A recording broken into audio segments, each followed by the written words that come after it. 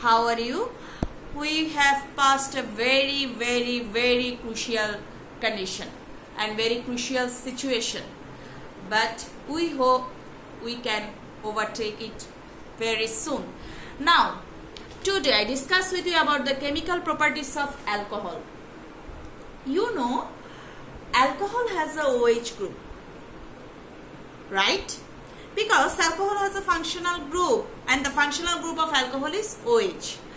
For the presence of this OH group, alcohol is dissolved in water, and you must be reminded that alcohol is used as solvent also. Now come to the chemical properties of alcohol. First of all, we start from this one. We prepare ethene from ethanol. When ethanol reacts with sulfuric acid at 100 degrees Celsius temperature, then it forms ethyl hydrogen sulfate.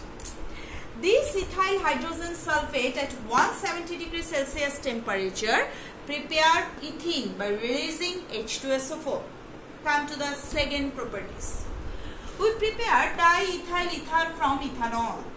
So when ethanol reacts with sulfuric acid at 100 degrees Celsius temperature, it forms ethyl hydrogen sulfate, which reacts with excess ethanol. I repeat again, which reacts with excess ethanol at 140 degrees Celsius temperature and produce diethyl ether. So there is the MCQ question also. Just look at the previous reaction.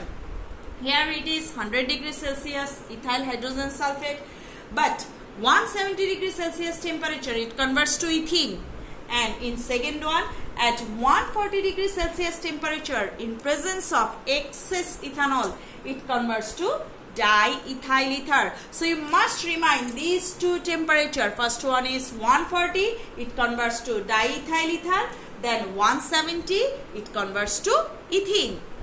I repeat again, at 140 it converts to diethyl ether and 170 it converts to ethene.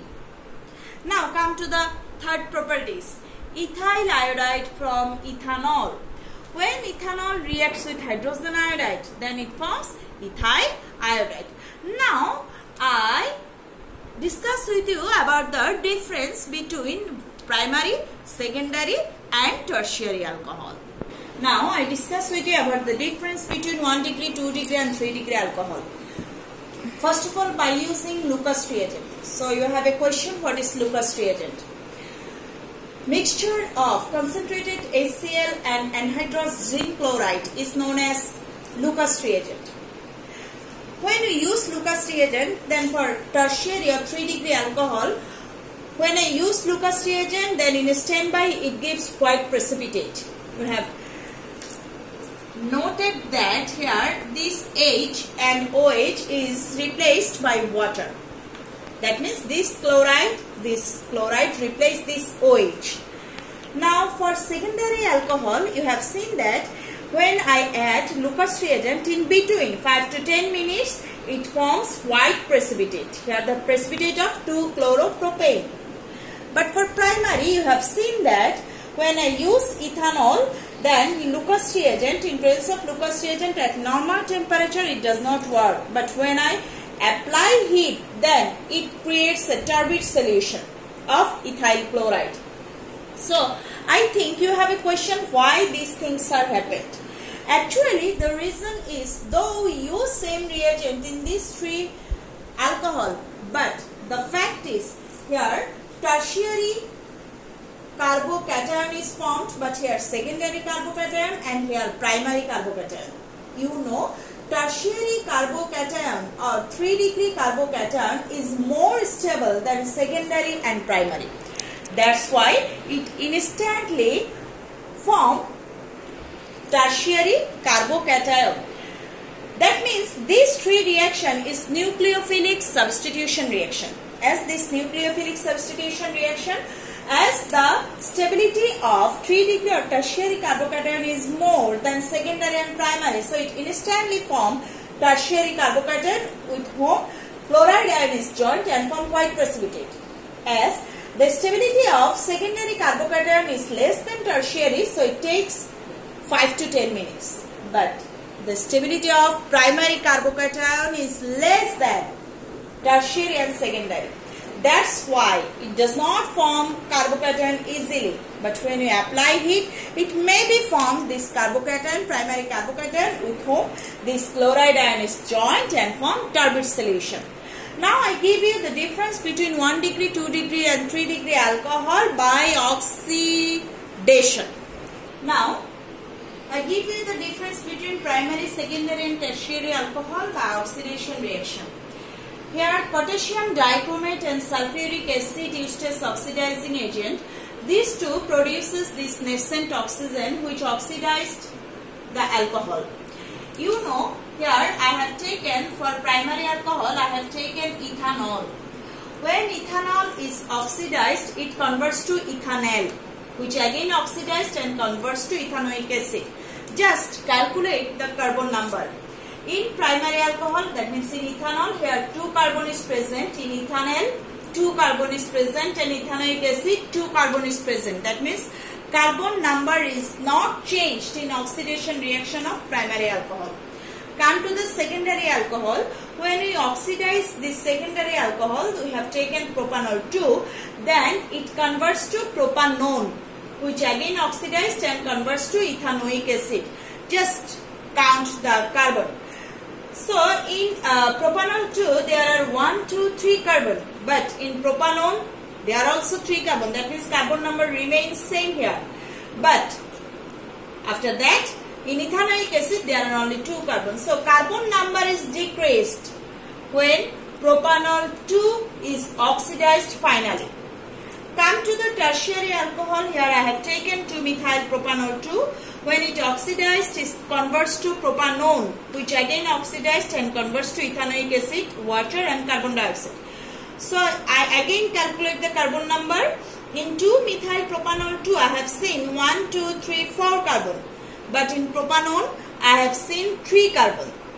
In ethanoic acid, I have seen 2 carbon. That means carbon number is gradually decreases when it oxidizes tertiary alcohol. Another thing is, when primary alcohol is oxidized, it converts to aldehyde. But when secondary and tertiary alcohol is oxidized, it converts to ketone. You must remind this for your creative question that primary alcohol oxidized converts to aldehyde, but secondary and tertiary alcohol when oxidized, they converts to ketone. Now I give you the identification of alcohol. Discuss with you the identification of alcohol. How can you identify it? First one, by using metallic sodium. When alcohol reacts with sodium, then it produces hydrogen gas. By this hydrogen gas, we can identify that alcohol is present in that solution. Number 2, by phosphorus pentachloride. When alcohol reacts with phosphorus pentachloride, then it produces hydrochloric acid, which reacts with ammonia and produces the white fume of ammonium chloride. I repeat again, white fume. By seeing this white fume, we can identify that alcohol is present here. Third one is the special identification, because this is for methanol. When methanol reacts with salicylic acid in presence of sulfuric acid, then it forms methyl salicylate. It has a special fragrance. This is of iodex. By this fragrance, we can identify that methanol is present in this solution. So this is all about alcohol. Now I discuss with you a creative question. You have seen the question is CH3MgX. In my previous class, I have told that this is Grignard reagent. HCHO, H2O in H+, that means in acidic medium it is hydrolyzed, then it forms X. CH3CHO, it forms Y. CH3COCH3 Z. X is again oxidized, form P. Y is again oxidized and form Q. The question is number C, write difference between X, Y and Z. Number D, between P and Q, which one is more reactive in nucleophilic addition reaction? Analyze. So I think you can solve it, but I give you a hint. You have seen that here HCHO, that means methanol is present. This is done. Another name of this methanol is formaldehyde. You must remind that when Grignard reagent reacts with methanol or formaldehyde, then the product will be primary alcohol. Rest of the aldehyde when reacts with Grignard reagent, then it forms secondary alcohol. Right? Now, so this X must be primary alcohol. As it is ethanol, so Y will be secondary alcohol. And as this is ketone, Z will be tertiary alcohol. And in my today class, you have seen that when X is oxidized, primary alcohol, then it converts to aldehyde. When Y is oxidized, it converts to ketone. So you can write the difference between X, Y, Z by using Lucas reagent or by oxidation. And between P and Q, which one is more reactive? This one is also discussed in your aldehyde ketone class. So today I finish my class. Stay home, remain safe.